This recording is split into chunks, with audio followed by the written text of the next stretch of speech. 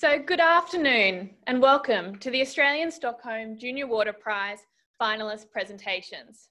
I'm Katie Trevor and I look after the National Awards program here at the Australian Water Association.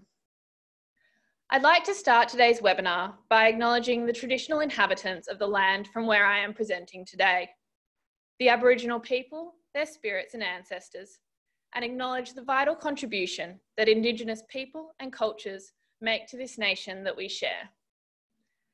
The Australian Stockholm Junior Water Prize is the biggest water science competition for high school students and is proudly supported by Xylem. The prize aims to challenge young people to think big and take a fresh look at local and global water problems. The winner announced today will go on to represent Australia on the international stage, competing with over 35 countries later this year. We are very proud that Australia currently holds the title for the International Stockholm Junior Water Prize, with McKinley Butson taking home the win for us last year in August. For those of you familiar with our Australian Water Awards program, today's announcement looks a little bit different to our traditional National Awards presentation at the Ozwater Gala dinner, which was actually set to be held tonight in Adelaide. I do like to see today's webinar as one of the positives that has come out of being forced to do things a little bit differently. And that is this opportunity for our finalists to share with you, the industry, the projects that they've been working on for the past 12 months. Today you will hear from 4 innovative young water scientists: Olivia Arvanitis, George Tian, Emma Cerisier, and Phoebe Payne. The judging has all been completed prior to today, so this webinar is really about showcasing these incredible young minds. Before I introduce our first finalists, I'd just like to give you a quick overview of the proceedings. So we've given each finalist 8 minutes to present their project, which will be directly followed by 4 minutes of question time. This question time is for you, our audience. If you do have a question, please type it into the chat box at any time during the finalist presentation. Following the presentations, we will have a few words from our award sponsor Xylem's Managing Director Oceania, Jim Athanas, and then I'll hand over to the Association's Chief Executive, Jonathan McEwen, to announce this year's winner. I would finally like to advise that this session is being recorded and will be shared publicly with those who are unable to join us today. Time now for our first finalist presentation. I'd like to welcome Olivia Arvanitis from Meriden School in New South Wales. Hi. Hi Olivia, we can see you. So if you can start sharing your slides. Yeah. Great, when you're ready. Okay, so my project was the autonomous water monitoring system.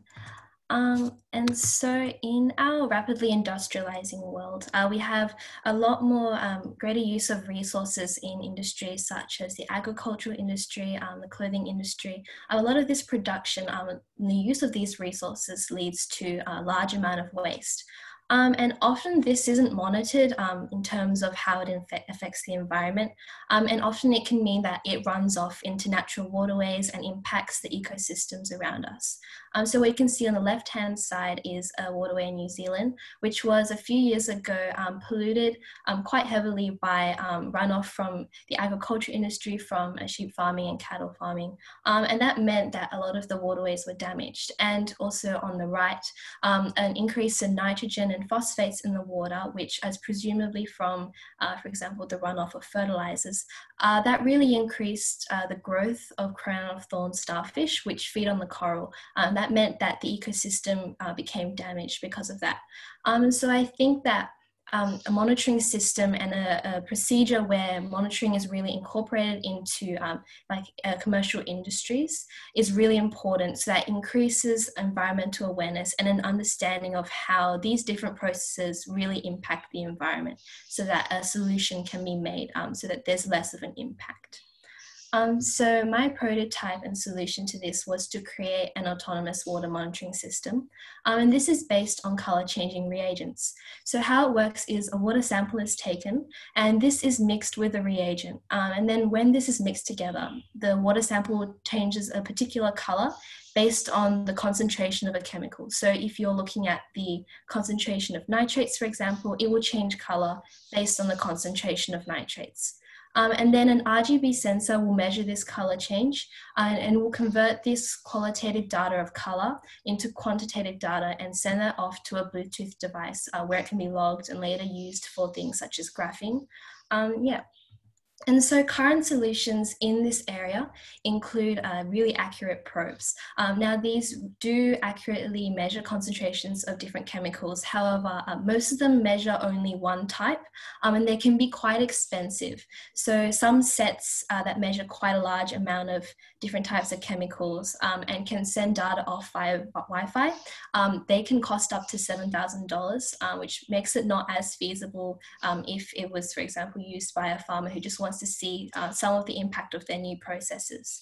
And something on the right, you can see it's a cheaper solution, around $400 to $900, which is used in like household aquariums, but they do have a much lower capacity to measure more chemicals. So they measure things such as calcium and the pH, but you can't really mix and match what you want to test for. So I think the benefits of my prototype is that it is quite versatile.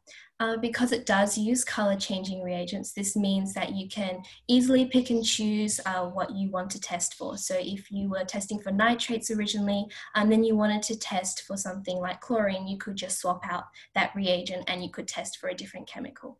And I think that makes it really effective for different environments. Say if you wanted to use it on the riverside to see how much runoff was going into the water and what that meant for the environment, or if you wanted to test pool water at home, then that can really help as well. And I think it's also very cost effective. Because it does use these reagents, it means that you don't have to keep purchasing really expensive probes just to test for a different chemical. So that does make it more cost effective. And I think if the current prototype was to be commercialized at this stage, then to test one chemical at a time would have cost approximately $25. But if you were to test 4 chemicals at a time, it'd be around $70. And I think the prototype is also very portable because it is able to log data via Bluetooth. It can be used even in remote areas as long as there is a connection to the Bluetooth device. And because the power source can be either from battery or solar power, it does make it more portable and versatile also in the locations that you can use it for. But there are some improvements I would like to make before I think it's ready for commercialization, and some of them are to make it more user-friendly. So producing an LED screen or an interactive display would allow users to interact with it more. Say if the reagent they used required a different amount, say 3 drops instead of 5 drops compared to another reagent, they could easily set that. And also something like an alert system, whether it just be a sound or a light, it can really help identify problems and notify users of what's going on. Say if there's too high of a concentration of a chemical in water, they could set it to have an alarm. And I'd also like to improve the effectiveness by using something like an ArduCam or another camera, because that really improves the measuring of the color change as compared to the current RGB sensor. And since right now it works on the color values that I personally input into the code, so that means it's only based on the brand of reagent that I use. But having an ArduCam means that users can use any reagent they want and just have it take a photo of the color chart that comes with it and have those color values pulled out so that it can easily compare it to any brand or different type of reagent. And one last improvement I'd like to make at this stage is the efficiency through using a GPS system. And this can make it a lot more efficient in terms of, say, if the government wanted to monitor a particular section of the environment, say like a national park, they could easily get that data remotely, and also allows them to see where the problem areas are really at, so it allows for targeting solutions.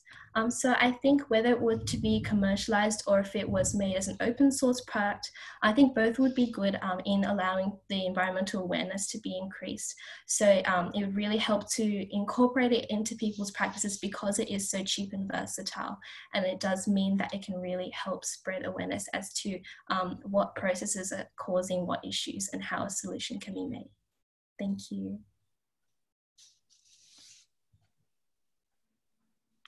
Thank you, Olivia. Now we've just got some questions coming in, so I'll just take a look at a few of those. I have a quick question for you, and that is just where did you get your inspiration from to come up with this autonomous monitoring system? It's just incredible. Yeah, so it started when I was noticing these issues because while we were in school, we were learning about things like eutrophication, and I thought that was quite a big issue. And then I began to see it in some of the parks around where I live, and I thought, oh, this could really be an impact in a lot of areas around the world. So after doing some research into it, I began by making a first prototype, which was only testing for ammonia and for the pH. And then slowly I began to change it so that it could be more versatile and used for a lot of different types of chemicals and reagents. So it can be used in a lot of different situations.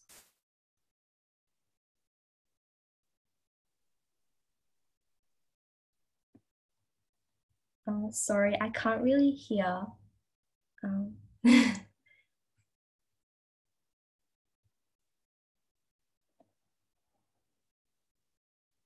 Oh, sorry. Yeah. Yeah, I can hear now. Yeah. You can hear me now? Sorry. I was just trying to read the screen at the same time. So our first question here is from James Cleaver. He says, Olivia, I love this invention. How much data can you store before needing to upload? How long can it be in a remote area before uploading? I can't quite remember the exact storage, but I think it was quite a lot. I think it was at least like 100 data points, but I'm not too sure. I would have to double check that because it is based on a Bluetooth module that I purchased. So it's based on the capability of that. And in terms of using it remotely, I think it was within like a kilometer or a bit more, I think you could connect easily as well. Okay, great. So our next question here is from Hui. So Hui says, I have a question regarding the accuracy of this device. How accurate is it? So the accuracy of measuring the concentrations of different chemicals at the moment, it's largely based on the reagents that you use. So the more accurate the reagent you use, obviously the more accurate it's going to be able to measure the water. At the moment, using an RGB sensor is quite accurate in measuring the color changes. However, say if the colors were closer together for different values, then I think an RGCam would definitely increase the accuracy. But as long as that was able to correctly and accurately measure the color change, the accuracy of the total device depends on the reagent that you use. Great, thank you. So we've got time for one last question. So this last question is from Jörg Keller, and Jörg asks, have you compared the results of your sensor with independent laboratory analysis? How well do they compare? I haven't compared it to much secondary data in terms of being done by someone else, but to test my device, I did test the individual components of the prototype and then the final data that it got of the concentration of a chemical in the water. I compared that to a sample that I manually did using the same reagent, but it wasn't done using data made by like a government or anything, yeah. Great, thank you. We'll have to stop there. Thank you again, Olivia. We really hope to see your prototype being manufactured commercially in the future. So our next finalist, George Tian, is from Queensland Academies for Health Sciences. Welcome, George. Great, so we can see your PowerPoint, George, and we just get your image up as well so that we can see your video.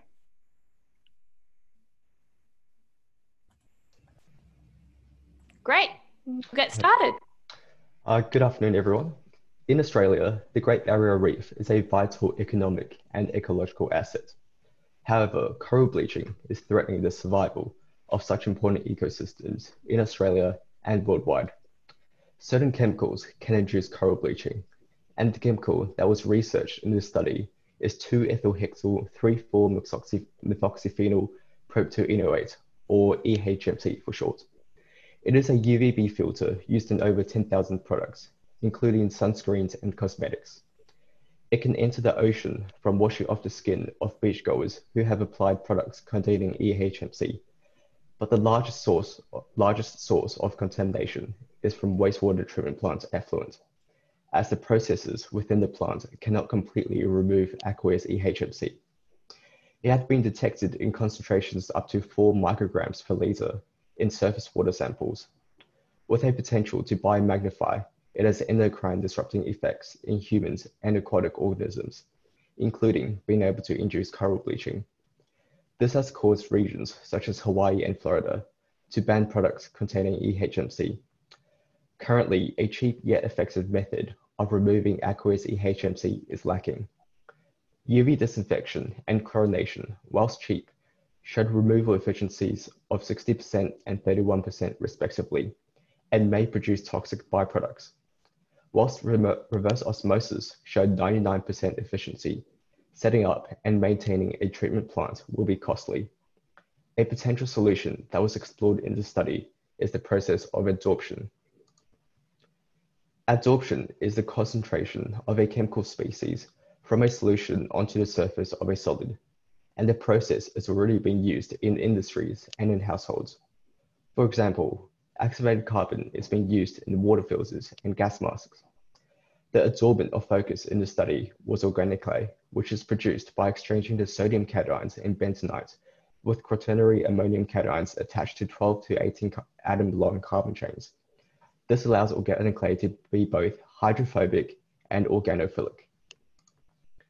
In preliminary trials, 4 adsorbents were tested for their effectiveness at removing EHMC: activated carbon, purified sand, C18, and organic clay. 2, 4, and 6 cubic centimeters of each adsorbent were placed in the adsorption columns, with the exception of C18, which came in pre-made columns. Then 10 milliliters of EHMC solution was eluted through the column under gravity, and the amount of EHMC that remained in solution was measured using UV visible spectroscopy. When using activated carbon, carbon particles passed into the eluate, hindering measurement. Although C18 showed high adsorption efficiency, pressure had to be applied to the column, otherwise the flow rate was too slow. Hence, these 2 adsorbents were eliminated. Out of the remaining options, organic clay exhibited more than 10% higher adsorption efficiency than sand across all 3 amounts of adsorbent tested. Therefore, organic clay was further tested in the re-elution trials. Re-elution is the process of passing the eluate back through the original adsorption column, which mimics possible processes in a wastewater treatment plant. The EHMC solutions were eluted through the same columns 4 times, and a sample was collected after each elution. A new analytical method for measuring the EHMC concentration was introduced, the BLT screen, a bioassay utilizing luminescent bacteria. When exposed to EHMC, some bacteria die, decreasing their luminescence, and by measuring this decrease in luminescence, the toxicity of EHMC can be quantified. Along with UV visible spectroscopy, the 2 techniques allow for adsorption efficiency of organic clay to be contextualized chemically and biologically. The BLT screen was also used to find the minimal inhibitory concentration, the MIC, below which EHMC concentration must be reduced for organic clay adsorption and re-elution to be deemed effective. UV visible spectroscopy showed that 1 elution was sufficient in lowering EHMC concentration to below the MIC. 3 elutions removed 97.6%, whereas further elutions slightly increased EHMC concentration. This may be caused by further elutions washing the EHMC off the already saturated organic clay. Meanwhile, the BLT screen showed 2 elutions were needed to lower EHMC concentrations to below the MIC. The discrepancy between the number of elutions required was attributed to differences in bacterial responses between the 2 BLT screen trials performed. This limitation could have been overcome by using the same batch of bacteria for both trials. Nevertheless, both methods showed organic clay adsorption and re-elution was able to lower EHMC concentrations to below the MIC using a reasonable number of evolutions. Hence, this technique is deemed effective. However, a few limitations were present in the study. The MIC, as determined by the BLT screen, may not be low enough to guarantee that the EHMC will not have toxic effects on aquatic organisms, as the study did not consider the potential for EHMC to bimagnify. Therefore, the real MIC of EHMC is likely to be lower than what was found in the study. Hence, the number of elutions required may be higher. Therefore, further research that quantifies the biomagnification of EHMC will help in finding the real MIC. It was also difficult to obtain a linear set of EHMC standards, as EHMC has very low solubility in water. Solvents such as acetonitrile or methanol could have been used to obtain more accurate UV visible spectrometer readings. With further research, devices utilizing organic clay adsorption could be attached to swimming pool outlets, bathroom sinks, or wastewater treatment plants to prevent EHMC from entering the ocean. As contamination from swimmers and surfers are likely concentrated at beaches, decontamination devices could be installed at such locations. By investing into such solutions, we can strive for a cleaner, healthier Australia. Thank you.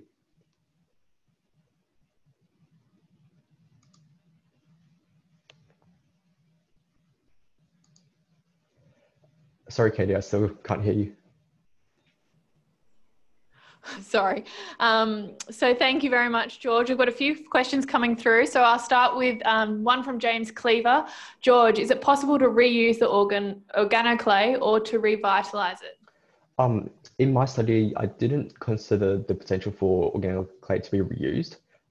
There certainly is potential for organic clay for the EHMC to be removed from the organic clay because it's only a very weak intermolecular force holding it on.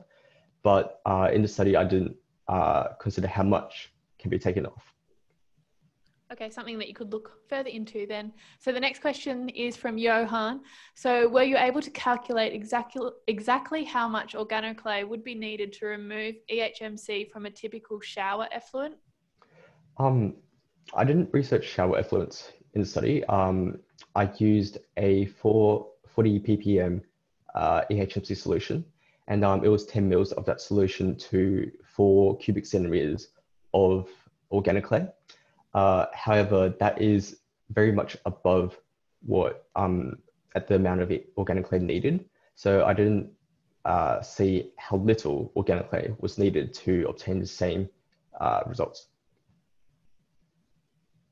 Great, thank you. Do we have it?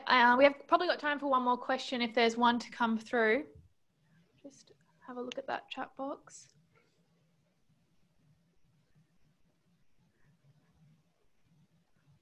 Someone's come through our Q&A. So this one's from David. George, great project and presentation. Did you test whether the efficiency of removal reduced with the presence of other chemicals?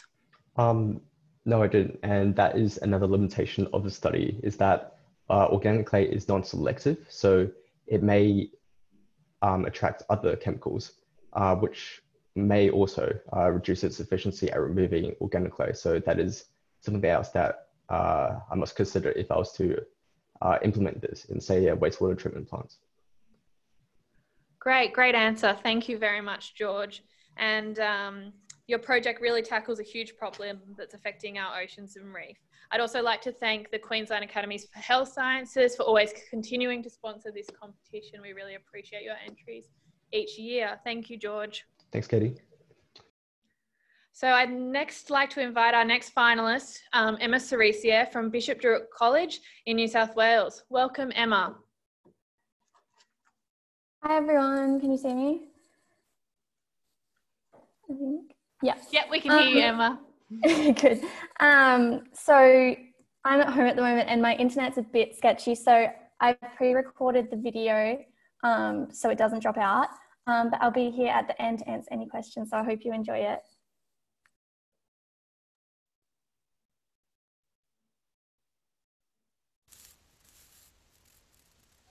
This egg is a miracle of nature. It can grow a new life, but is also a valuable food source. What is left at the end, the shell, is normally considered a waste product that ends up as landfill. I want to share with you my research that indicates that this waste shell is also one of nature's miracles, with incredible qualities that can assist with keeping our water sources pristine. Growing up on a remote rural property led to my fascination with eggs. I also feel personally responsible for our environment and future food sustainability.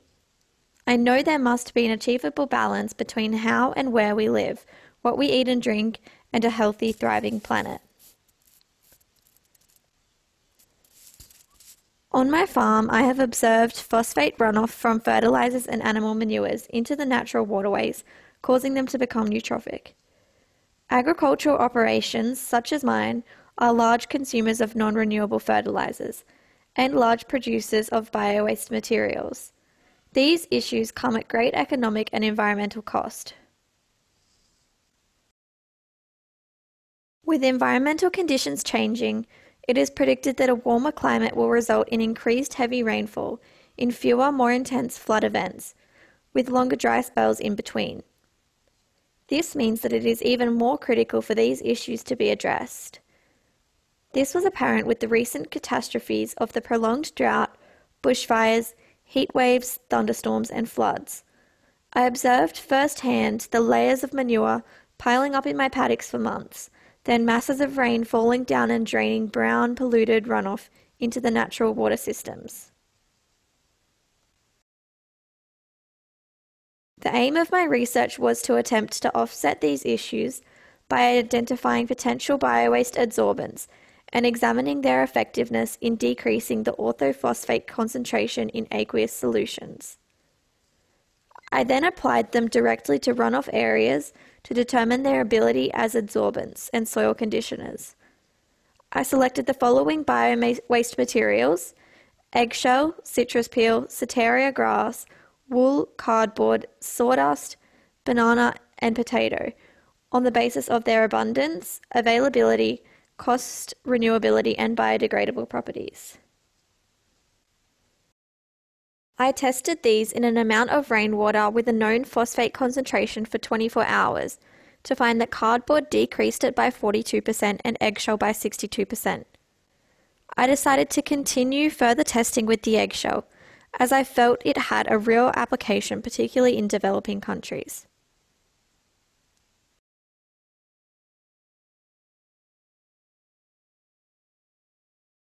I wanted to extend the testing application to real time on one of my farm paddocks, such as where my sheep are concentrated at night.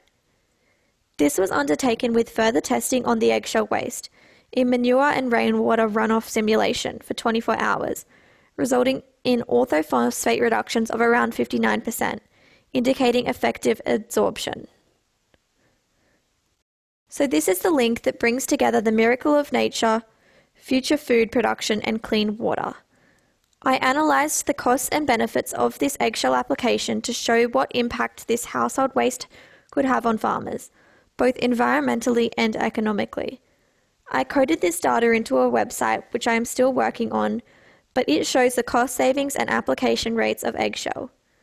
The purpose of this is to be an easily accessible tool for farmers to calculate themselves how much eggshell they would need to apply based on their paddock size, average rainfall, number of head of particular animals, ground cover, and the reduction in artificial superphosphate as a consequence of keeping the phosphate in the soil rather than it running off. The UN's 2030 Agenda for Sustainable Development provides a blueprint for peace and prosperity for people and the planet, now and into the future, and makes an urgent call for action from all countries. Of the 17 UN Sustainable Development Goals listed, my research into the application of eggshell waste to the soil as an adsorbent of orthophosphates relates to 11 of these. This may appear to be an exaggerated claim, however, history has shown that we can address global problems on local scales. My research and its application into a website are my contribution to combating some of the issues we face in the agricultural community, that ultimately have an impact on every single one of us.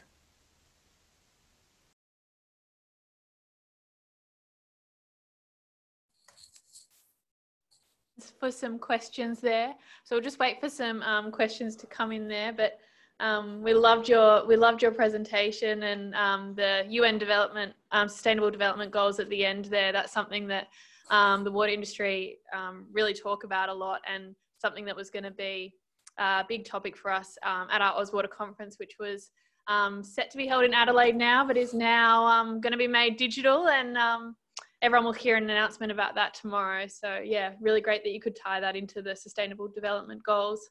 Thank you. So we've got a question here from Jörg again. So great project and presentation, well done. What would be the typical amount of eggshells needed for your own farm? So ultimately this is quite variable. My website takes into account a lot of different factors. So the land cover and what type of animals are on it, and also other artificial applications and rainfall. But to be honest, I don't know the exact figures. I do realize that it may be a lot of eggshell required for areas, but there is a lot of eggshell waste each year, and it is just going to landfill. So I think the redirection is certainly better than just it going to landfill. And how often, my calculator also, I'm working on it accurately predicting this, but I created an equation that shows an amount per week. So after 7 days, the equation approaches zero concentration. So yeah, my website hopefully will calculate that on a weekly basis. Great, so you've answered Johan's question then too. Oh, sorry. That's okay. And so we've got another question here from Joshua. So how would you see farmers applying the eggshell to their paddocks? Would it only be needed to be applied on downstream perimeters, for example? This is sort of not something that I particularly looked into, but I do know that eggshell has other beneficial, other benefits for soil. So some farmers actually apply calcium carbonate, which is what eggshell's made of, to the soil directly. So I think that if possible, application evenly throughout the whole paddock would, yeah, be beneficial for it. Yeah. Great, thank you. Well, I'll just wait, one more question before I wrap that up, sorry. This one's from Michael. So Emma, really interesting application. Given the quantity required, is it possible to create a compound like eggshell to do the same job? That's from Michael from SEQ Water up in Queensland. Yeah, there is a lot of study into artificial bioadsorbents already. However, I wanted to choose something that's that was a natural waste product and already a wasteful resource. So to me, it was important to redirect something that is a waste product to have another purpose. So I'm sure there would be, and I know there are other products that are probably more efficient. However, this is just a free, accessible, yeah, waste item that has shown benefits. Great, thank you so much, Emma. Your project really provides such a practical tool that farmers can use to help counteract their environmental footprint, so thank you. Thanks, Katie. And last but certainly not least, I'd like to invite Phoebe Pang from Menai High School in New South Wales to present her project. So we can see you now, Phoebe. Hello. All right. Hello. Good afternoon. Glad you guys saved the best for last. I'm joking. And we've got your PowerPoint too, so you can begin. All right. So thank you to everyone who went before me, and I pay my respects as well. So what I was looking at is microplastics and how they affect the ability of an oyster to filter the water. So a bit about my project first is, let's talk about microplastics and what my problem that I'm tackling is. So a bit about microplastics is that microplastics are simply plastics that break down over time in the ocean. And since Earth is about 71% water and oceans comprise 96.5% of the Earth's surface, the amount of plastics that have accumulated in the water and eventually broken down into microplastics drastically increases per year. As you can see, plastic production is in the millions of tons per year. And since all of that eventually leads into the oceans and then break down there, microplastics is a problem that is very quickly becoming something that can't just be left behind as a future thought. So microplastics, are they a future thought or a present problem? To answer that question, we have to quickly tackle the mentality that is, why should we care about them? So a lot of people currently in the world think, why should we care about microplastics if it's not impacting me? That, I think, is one of the biggest problems in society, the belief that we can leave things until later. So my experiment plans to expose this fundamental flaw in thinking and show that we can't actually wait any longer. So here's another question. How do they impact our waters, and why is this a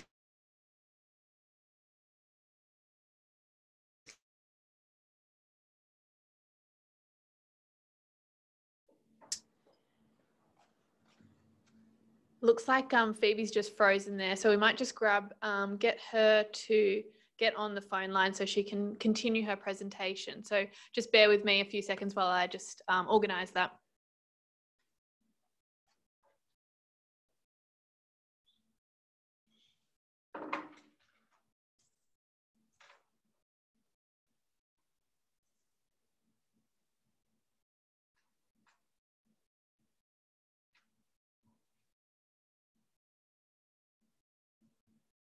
Hello?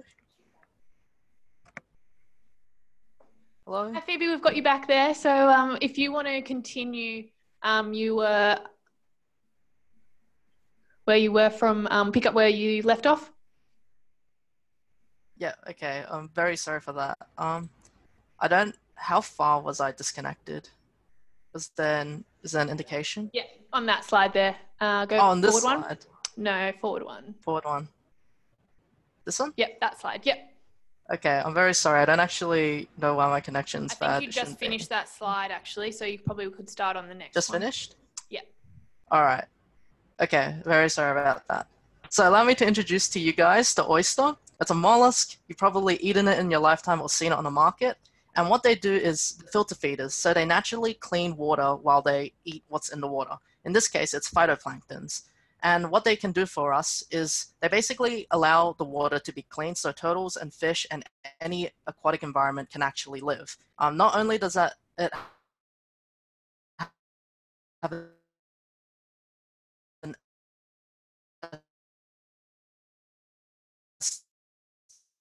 aesthetic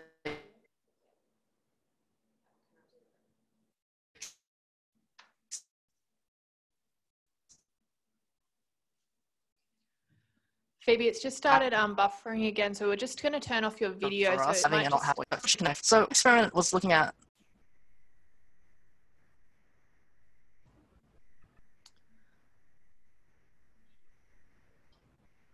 Sorry, Phoebe, we have lost you from the screen. Maybe if we are you there, Phoebe? Hello? Yeah, okay, we've got you back. Can you hear me? Yeah. Okay, so can you see my audio on my screen? Is it just me? Yeah, we can hear we can hear you and we can see your presentation. So I think we'll just leave it just without your video showing because I think it might work a little bit better. Yeah, that's fine. Yeah, great. Okay. Yeah, you guys can't see my amazing face anymore. I'm very sorry, loss. No, I'm joking. Okay, so I've bridged the connection. So would more microplastics mean that the oysters are unable to perform their jobs as filter feeders? That's what my experiment looked at, and my main concern was looking at its immediate effects to combat the thought that we can leave it for later. So this formed the basis for my experiment. Would the water clarity be impacted by the increasing amount of microplastics? And that in turn means if it's impacted immediately, then we simply can't let this problem fester. So what's my experiment? That's my experiment, and this is what I did for it.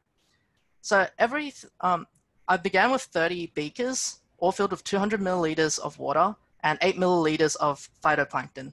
I also injected incrementing amounts of microplastics and then added an oyster.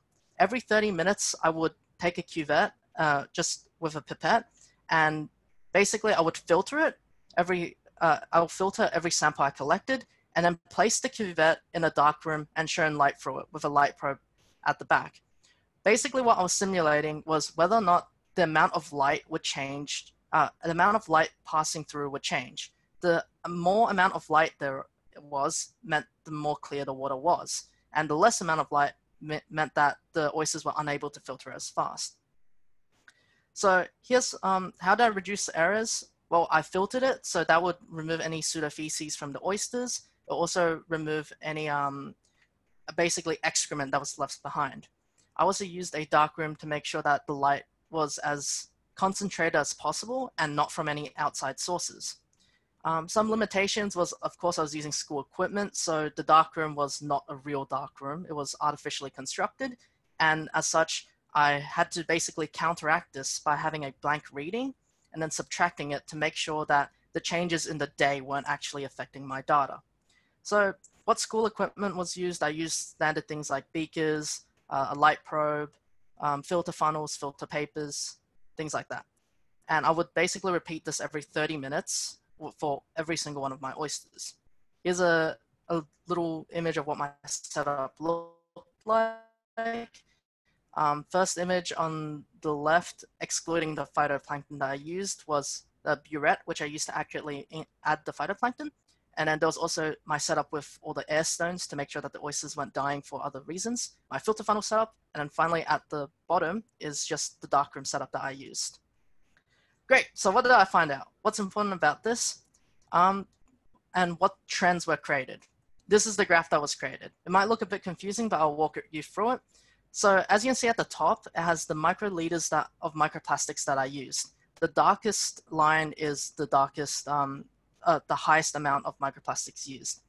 Now, as you can see from this graph, that all the lighter, less microplastic concentrated actually peak in about the first hour or so, whereas those with microplastics have a resting period. Now, this is actually very important because it means that immediately the oysters with less microplastics were filtering faster, were filtering immediately, whereas those with microplastics don't actually filter or hit their peak until 1 hour in. And basically that what that concludes is that it actually blocks the oysters, or the oysters aren't actually filtering for the first hour when more microplastics were added in. So what does that, what were the actual results that I received at the end? Well, the more microplastics you put in, surprisingly, the clearer the water was. And it was a very consistent result that occurred. Every single oyster that had more microplastics would filter more. That's undeniable. So does that mean that it's advantageous to have microplastics? Unfortunately not in the long term. Now, in the short term, you can argue that, oh, the water's clearer immediately. But the issue with that is that the microplastics actually immediately impact the oysters, causing them not to filter. So the long-term answer is no, it's not a sustainable practice to have more microplastics. I found some research by another group of researchers who did their experiment over 2 months. The waters will be cleaner immediately, but in the long term, they actually compromise their reproductive functioning.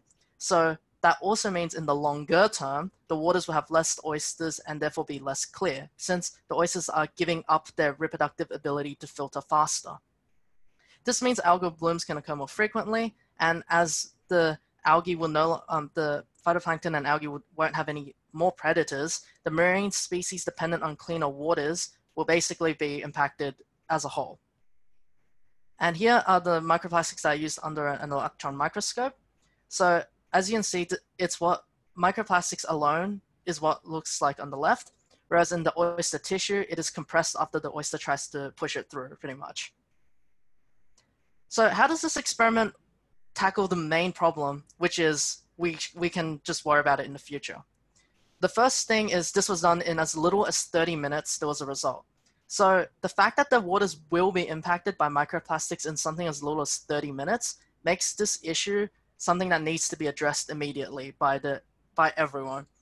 So allowing for an understanding of short-term effects, we can also understand that the long-term impacts will be much more drastic than simply having a little bit of colored water.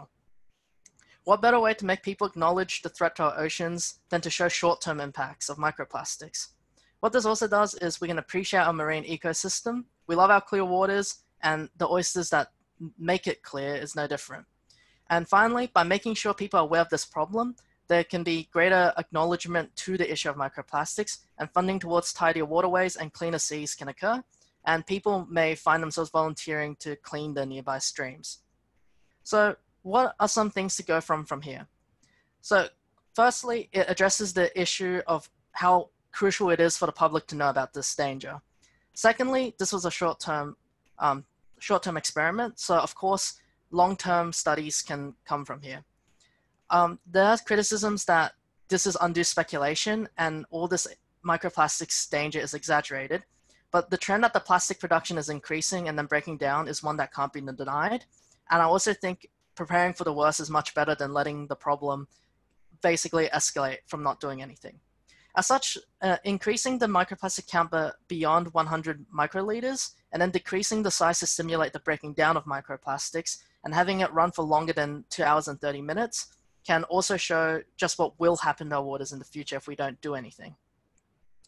And then further beyond this, combining this experiment of a short term with something that will be a long-term experiment will become irrefutable evidence that we can't wait any longer for an issue as severe as this. So, are microplastics a future thought or present problem? The answer is both, and we have to act now. So, whole world's your oyster, it's question time. I'll do my best to answer any of your questions, so feel free to ask me.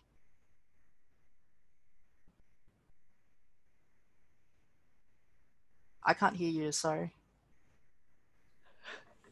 Thank you, Phoebe, for such a great presentation. Some really interesting findings you had there with your research. So we're just getting some questions in now. Just get the chat box up so I can see some questions. So we have a question here from Jorg. Oysters filter water to gain food. So do your results not just mean that when you add microplastics that do not like the taste and so do not filter? So what I'm assuming you're trying to ask me is, are the microplastics actually just affecting whether or not the oysters want to eat the food? I think another way of thinking about it is, if microplastics do make oysters not want to filter, then we have a problem anyway, since this synthetic addition is making it so oysters aren't performing what they naturally do. So I think it's less whether or not the microplastics added will make the oysters not want to eat. I think the main issue is more adding microplastics, and if that is an effect of it, will basically already alter the natural environment. And I think thinking about it like that is a bit dangerous, because whether or not that is the case, I think the main concern is that the oysters won't perform what they naturally do. But, thanks, Phoebe. Yeah. So we've got another question here from Johan. So Johan says, interesting topic and a good attempt to get some answers. Did you look at microplastics in the water without oysters? For example, are we sure that the microplastics was impacting the oysters, not just impacting the water by itself? So I'm a bit uncertain about what you mean with that question, but if I was, my control for this experiment was microplastics added, having oysters filtering water without microplastics, and they did have a rate of 0. That was the standard I was comparing my results to.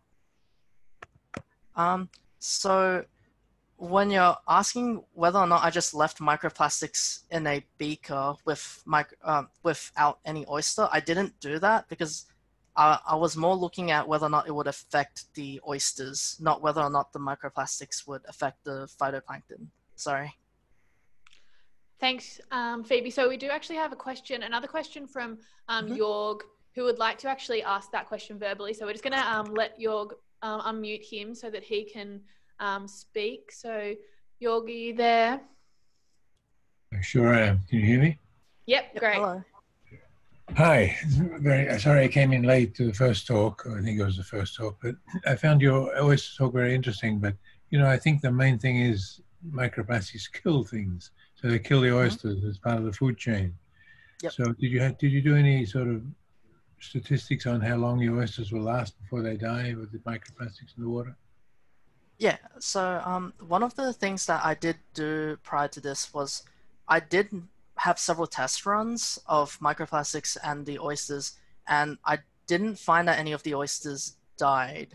So that was my basis for going through with this experiment. I did have times where the oysters died from having too much phytoplankton and that taking all the oxygen, but I wasn't aware if the microplastics themselves without the phytoplankton would directly impact the oysters. The fact that the electron microscope showed that the microplastics did go into the oysters like tissues, I would consider that a basis for the fact that the microplastics were able to basically penetrate and infiltrate the oyster. So definitely the microplastics does have an effect on the oysters apart from simply stopping them from filtering. Yeah, the microplastics get in, kill the oysters eventually. About Yeah. 40 years ago, I was sitting at dinner with one of the world's most famous ecologists, Eugene Odom and Bill Weeby, and they were explaining to me what's in oysters. Since that day, I never eat oysters again because they filter out everything, and That's right. it's a very dangerous thing, these microplastics. Also, if we can turn on the microscope, I can show you guys what a Stockholm Water Prize looks like. Thanks so much, Jorg. So we do have to keep going because we've got to announce the winner. So I will wrap up there. Thank you so much, Phoebe, for your presentation. And yeah, it's really great to see you tackling some of these issues that are facing our waterways and our marine ecosystems. We'd love to see how your research continues in the future. So before we announce this year's winner, I'd now like to invite Jim Athanas, Managing Director Oceania at Xylem, to say a few words as our award sponsor. Hi, Jim. Hi, how are you all? Great. Well, wow, that's all I really can say. So inspiring and exciting projects, and what a privilege for Xylem and the AWA and Stockholm Junior Water Prize to be sitting here and listening to such great, creative and innovative young minds. I must say, very, very, very touching, very, very inspiring. At Xylem, we have a saying that it's an opportunity of a lifetime we have. And really it's about driving awareness around, clean, safe water, because it's really, the need of everyone to make sure we provide everyone in society clean, safe water. Because where we have clean water, we have life. And I think just the last project really, demonstrates that quite pertinently, and also the farm project. So they all have elements of those that are so critical. We can't underestimate the impact that these projects will I'm sure live on beyond this great opportunity that hopefully you all have had the opportunity to take part on. So really I want to also say thank you to the Stockholm Junior Water Prize, the Australian Water Association, for having the privilege to sponsor this great award, where we bring young, creative and innovative minds together to really celebrate, great water projects that, like I mentioned, I think every single project has merits to really live on beyond this. And I really want to encourage all of you to continue to find inspiration and really take these on further. I also want to encourage everyone on the line to really continue having these robust discussions around water, around the dinner table, with friends, families, peers, teachers. It's just so important. And I think, as one of the presentations alluded to, with the UN sustainability goals, it is something that we have to have front and center of mind, because we have one Earth and we need to look after it, and water is a critical part of that.